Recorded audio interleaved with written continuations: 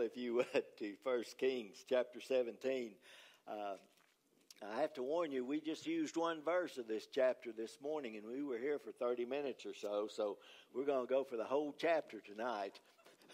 Let that be a warning. 1 Kings, I want to begin reading in verse 2. Then the word of the Lord came to him, saying, "Get away from here and turn eastward and hide by the brook Cherith, which flows into the Jordan. And it will be that you shall drink from the brook, and I have commanded ravens to feed you there."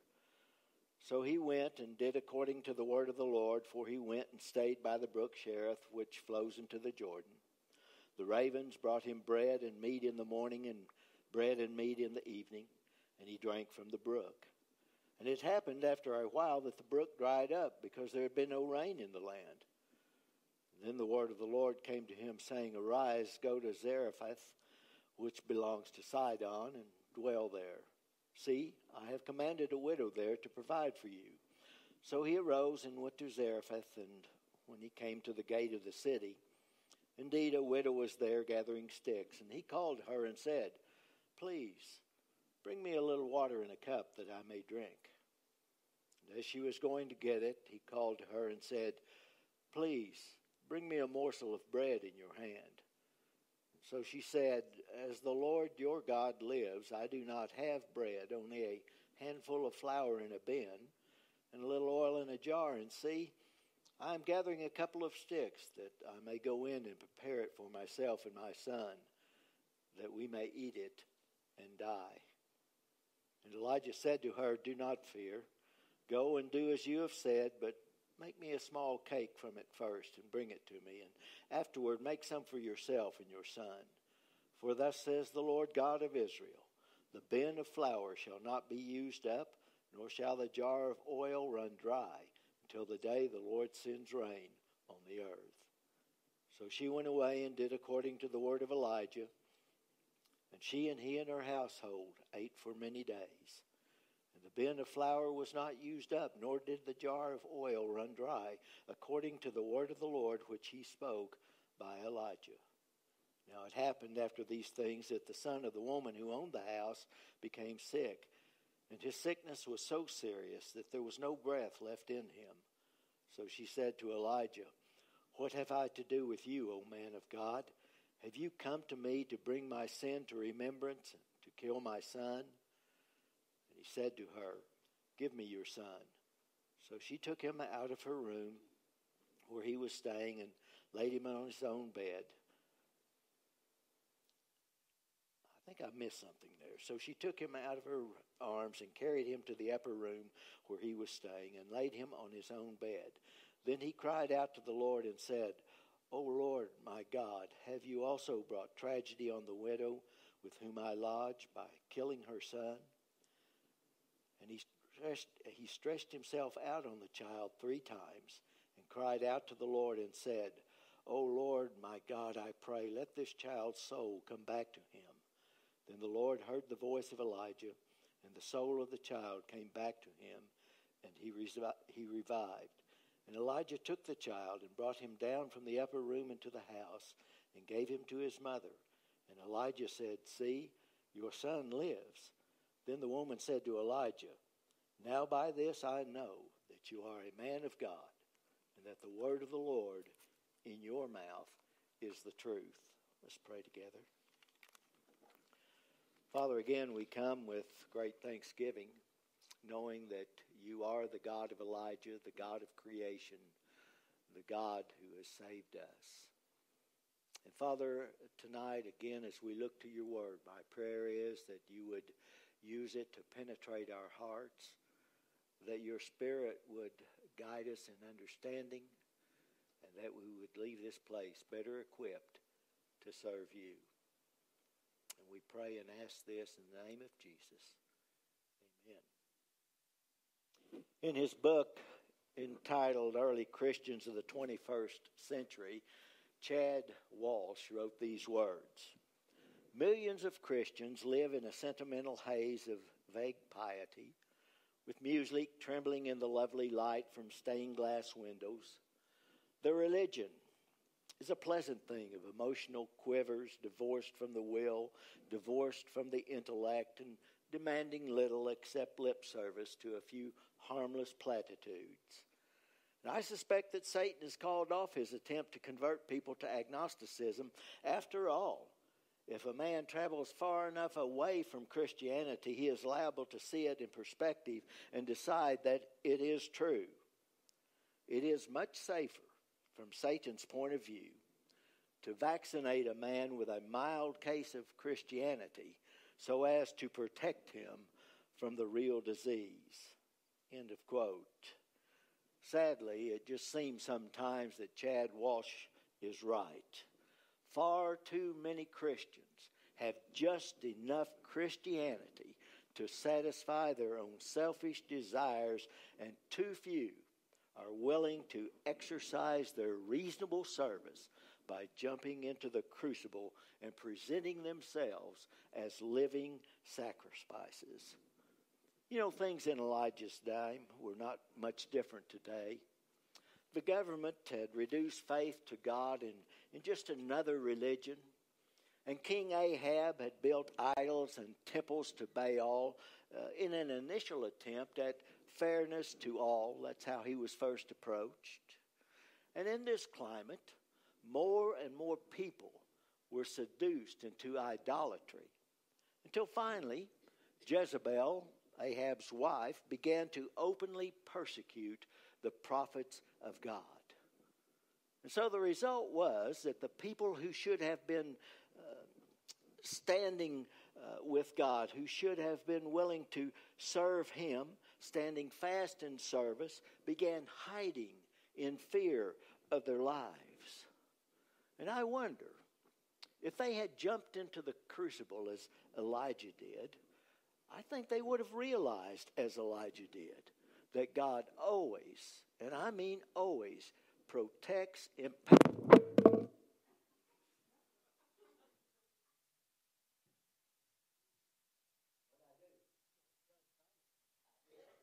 There's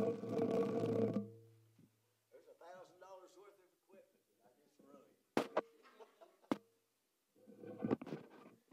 You all remember where I was, will you? All right. Try it again. This is embarrassing. Maybe I won't wave this arm as much. Maybe not. Okay.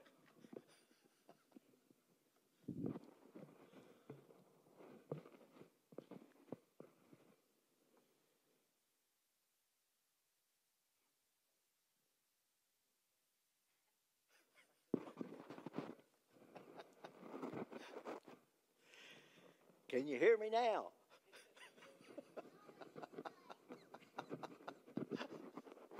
All right. Where was I? All right.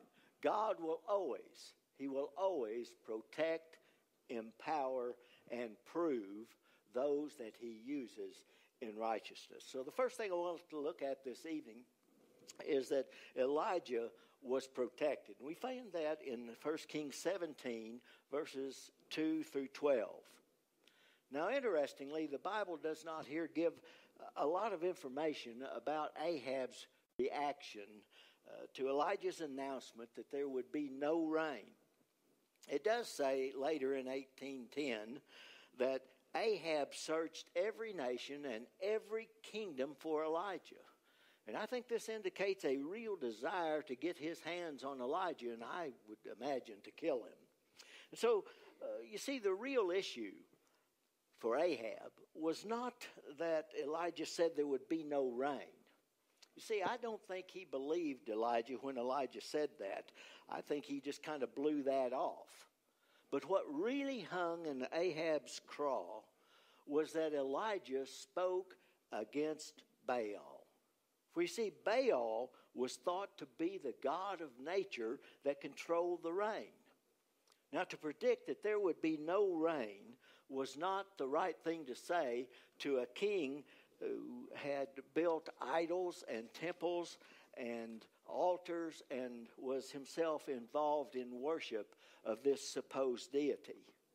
And so, no doubt, when Ahab got over his initial shock of this upstart prophet and his stark prediction, I imagine he was very angry, and he probably would have killed Elijah had God not intervened to protect him. And God did intervene to protect Elijah. But there was a requirement for God's protection, and that requirement was faith. Faith demonstrated by obedience. Notice, if you will, chapter 17, verses 3 and 4. Elijah was to leave the city, leave his friends, leave his family. He was to go to the wilderness where God would protect him. I think we need to realize that this was really a pretty tall order, even in Elijah's day.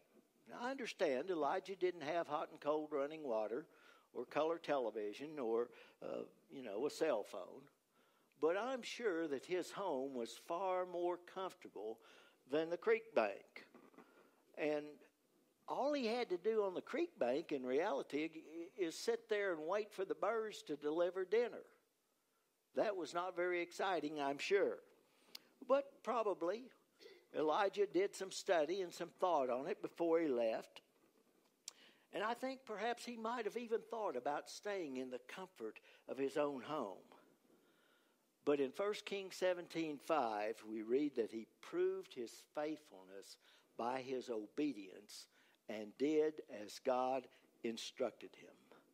You see, Elijah realized something. He realized, as so many others in the Scriptures fail to realize, and what we sometimes do not realize, and that is to receive God's blessing, God's provision, and God's protection, we must be in the place of blessing, provision, and protection. In fact, we humans all too often just go where we want to go, rather to the place of blessing. For example, Adam and Eve, they had an entire garden in which to enjoy God's blessing and provision. But folks, they chose to put themselves in the place of temptation rather than in the place of blessing. And Jacob left the promised land in the midst of a famine. And because he did, the nation of Israel suffered bondage in Egypt for over 400 years. And maybe you remember David. David was strolling around on the rooftop, gawking at a woman who was taking a bath, and not at the head of the battle where he belonged. And so he was caught in adultery and deceit and even murder. You see, more often than not, we want to put ourselves in the place of temptation and then expect God to bail us out or excuse us when we find ourselves in over our heads. So I think we need to learn that God requires us to go to the place of blessing, thereby proving our faith through our obedience. Even though normally the place of temptation has greater fleshly appeal than the place of blessing. Well, very clearly in our text, the place of blessing for Elijah was the wilderness. Even though Elijah's home was surely more comfortable than the wilderness. And surely it held greater appeal for him than the wilderness. But folks, his home was not the place of protection as the wilderness was.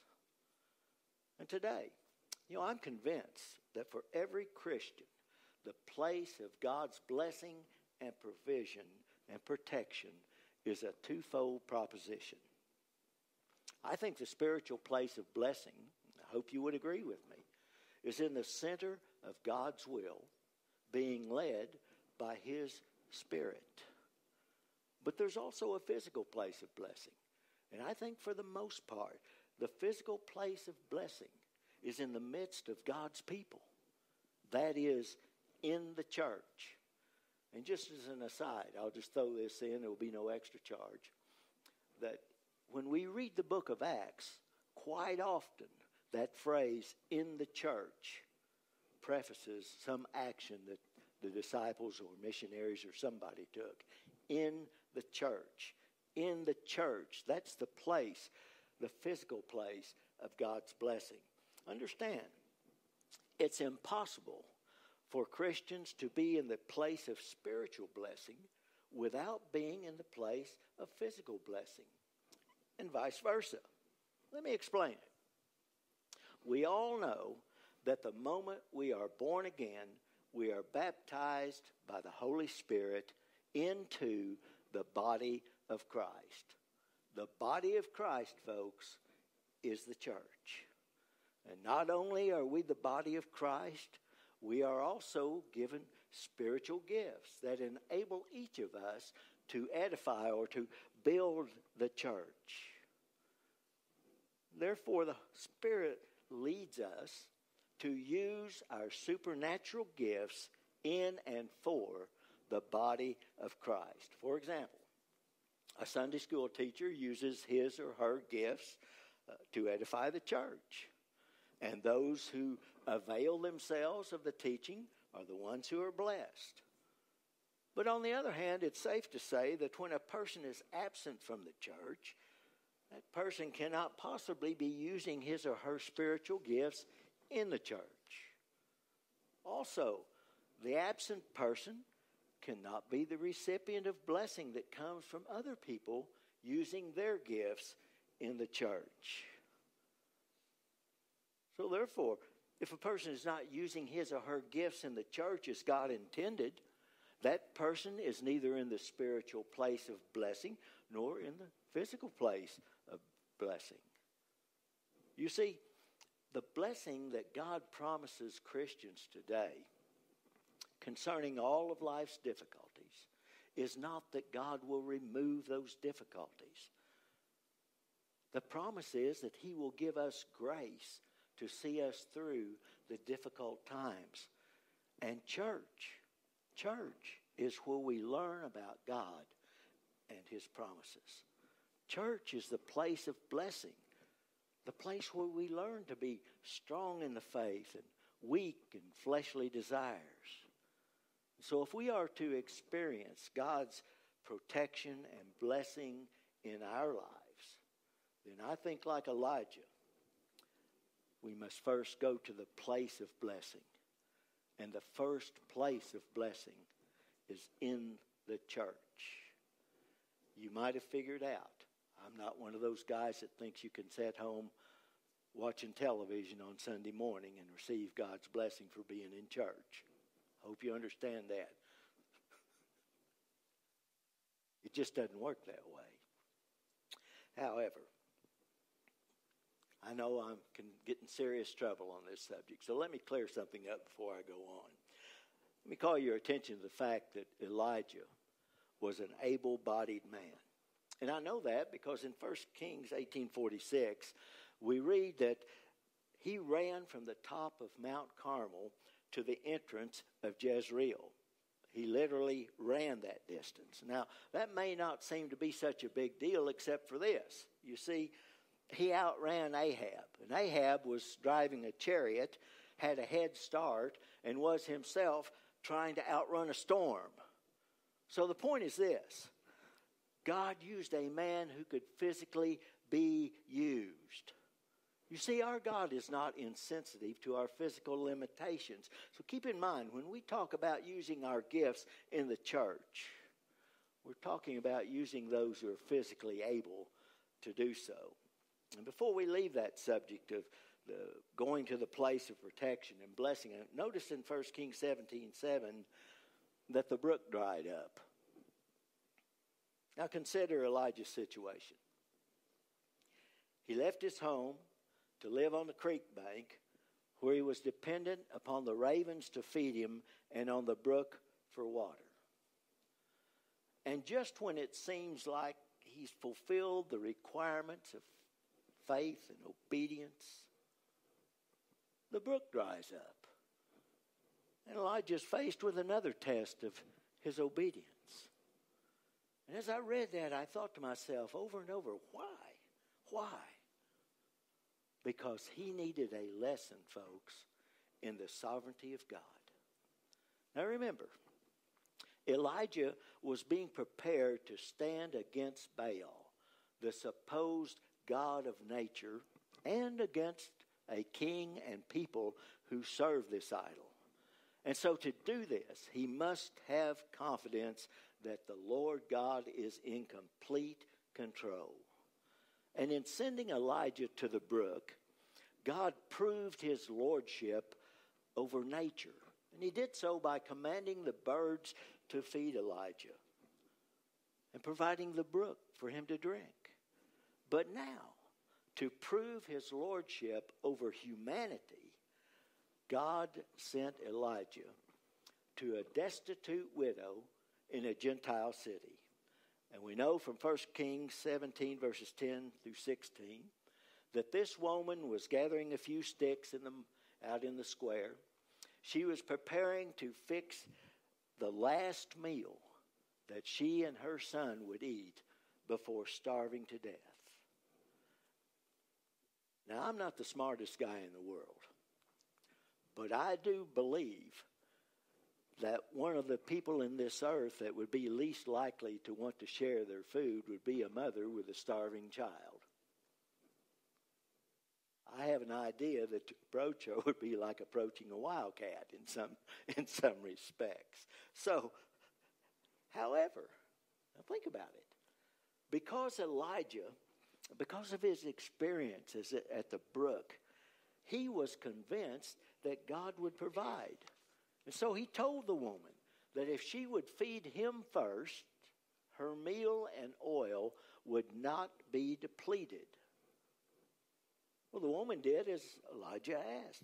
1 Kings 17:15 says, she and her house did eat for many days. So I think the lesson for Elijah in this, and for us I hope, is that God is always in charge of our situation. And he will always protect if we are obedient to his commandments and put ourselves in the place of blessing, protection, and provision. You see, Elijah could have gone down to the McDonald's store, but the meal wouldn't have lasted. See, I got her attention. Second thing we see in this text, that Elijah was empowered. Look at verses 13 through 23. Now, not only was it necessary for Elijah to believe that God would protect him, he must know that the Lord would give him the power to stand against a false god, a false king, and a false nation. Now, folks, there's no greater demonstration of power known to man, in my opinion, than that of resurrection. And certainly, if God would resurrect the widow's son, then Elijah need not fear for lack of power when he faced Ahab. However, I think the key to understanding Elijah's power is in 1 Kings 17:22. The Lord heard the voice of Elijah. Now, this parallels something we said earlier today. You see, this boy was not brought back to life because Elijah stretched out on him. He's not brought back to life because Elijah only prayed. He was brought back to life because God heard the prayer of an obedient man. That's what the text says. The Lord heard the voice of Elijah. John 9:31 says that we know, and this is interestingly Pharisees saying this, we know that God hears not sinners, but if anyone be a worshiper of God, him he hears. David said in Psalm 66:18, if I regard iniquity in my heart, the Lord will not hear me. You see, Elijah's power truly stemmed from his obedience to the Lord, who then heard his prayers.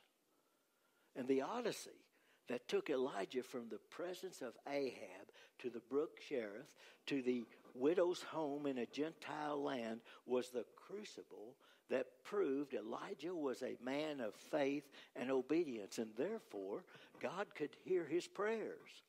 Folks, humanity can wield no greater power than an audience with Jehovah. And Elijah is now ready for his confrontation with Ahab, the prophets of Baal, because he was empowered by the Almighty God who heard his prayers. That brings me to a third point.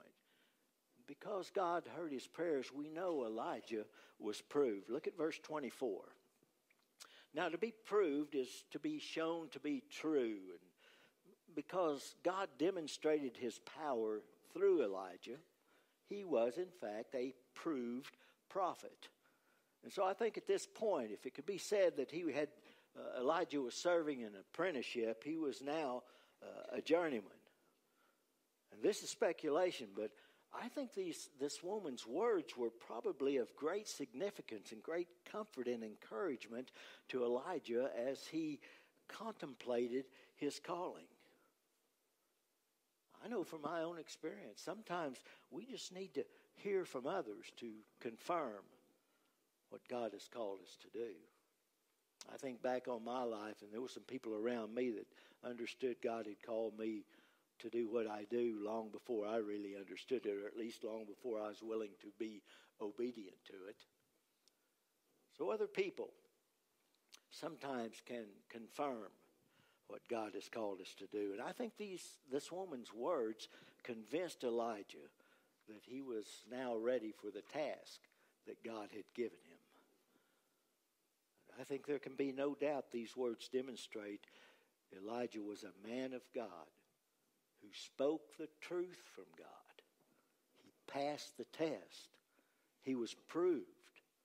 Elijah was fit for God's purpose.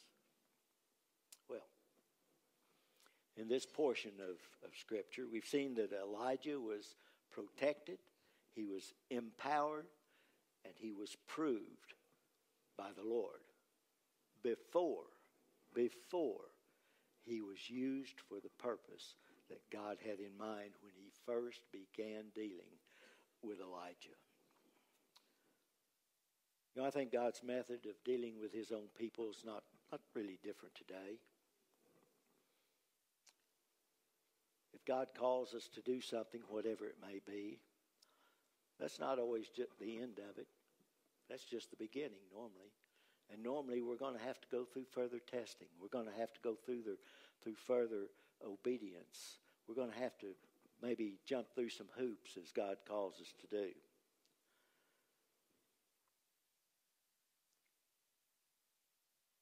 All we want, though, is enough Christianity to vaccinate us against the real thing. And I think faith and obedience are far from us. And it's doubtful that we'll ever be used by the Lord in the way he wants to use us. Friends, if we want the Lord to use us individually and as a church, if we want his protection, if we want his power, I think we first have to be willing to enter the crucible and be proved. I also think that today, perhaps more than at any other time in U.S. history, this nation needs people like Elijah that are willing to jump into the crucible, that are willing to prove themselves with prayer, faithfulness, obedience, to stand against the prophets of greed and lust and humanism, and to proclaim the gospel that Christ died for our sins and rose from the grave. He's willing to save anyone who will simply trust him. Let's pray. Father, again, we are so thankful for the privilege we have of coming before you tonight, to be able to gather around your word, knowing that your word is truth,